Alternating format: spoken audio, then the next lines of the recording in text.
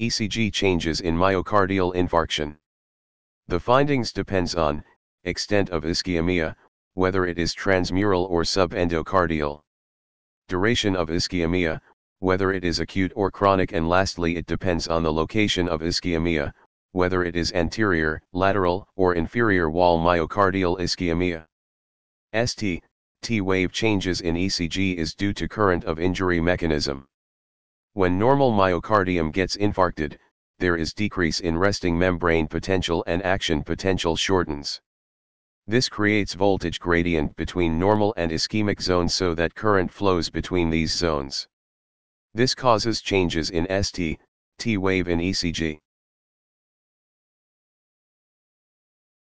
In transmural infarction, ST vector shifts outwards towards epicardium, so there is ST elevation and sometimes there is hyperacute T-wave.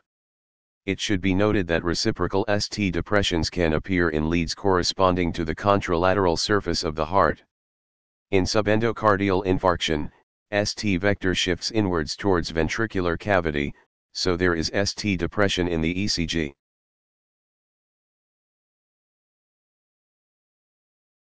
The earliest sign of acute infarction is ST elevation and hyperacute T-wave.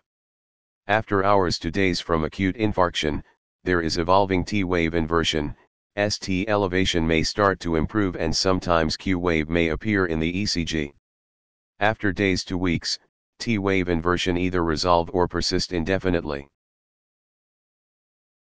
In one series it was noted that persistent T-wave inversion with Q-wave was associated with transmural infarct with fibrosis.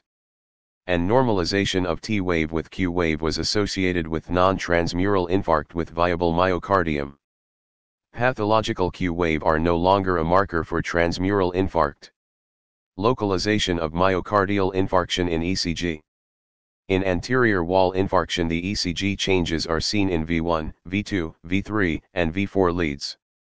In lateral wall infarction the changes are seen in lead 1, lead AVL, V5 and V6.